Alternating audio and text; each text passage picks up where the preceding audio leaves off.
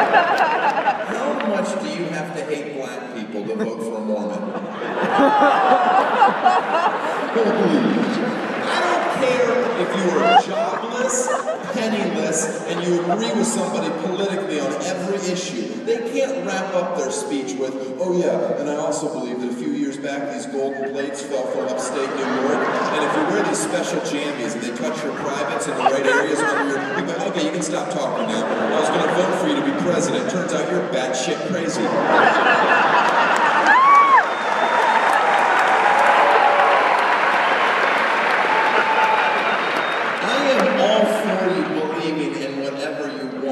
Try not to have a religion that's old enough for my dad to be able to verify that it didn't fucking happen.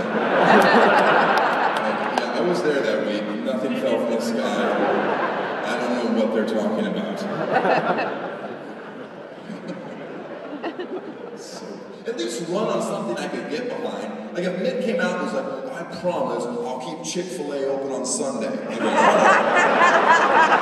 let's hear this guy out. If you don't know, Chick-fil-A is ran by a crazy conservative that doesn't open the restaurants up on Sunday. What I wouldn't give to sit in on just one of their board meetings. Where they're like, sales for the past 3 years have been a little stagnant. Does anyone have any ideas of ways we could increase productivity around here? And I would raise my hand. It's my first day.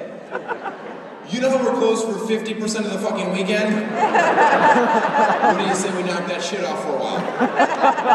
He's like, now that we've heard from the devil worshiper, does anyone have any real ideas? Susan, what about you? You're a think tank. What about spicy chicken, boss? That a girl, Susan. Here I was thinking you had capped out with the one pickle idea. Solid contribution. Yeah, I'm aware this is a very specific Chick-fil-A joke.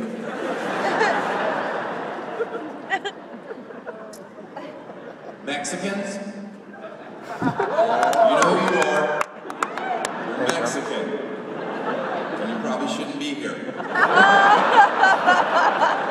Next time I'm in your restaurant, please don't come up to my table and ask if I would like to start with the house-made guacamole. You know good goddamn and well I want that guacamole. Just bring it out. I make that kind of money now.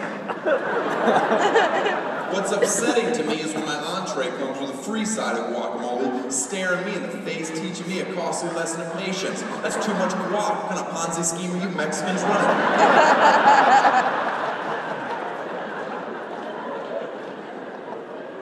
I did that joke in Canada and they didn't laugh because they've never heard of Mexicans. Canada has the greatest fence ever built.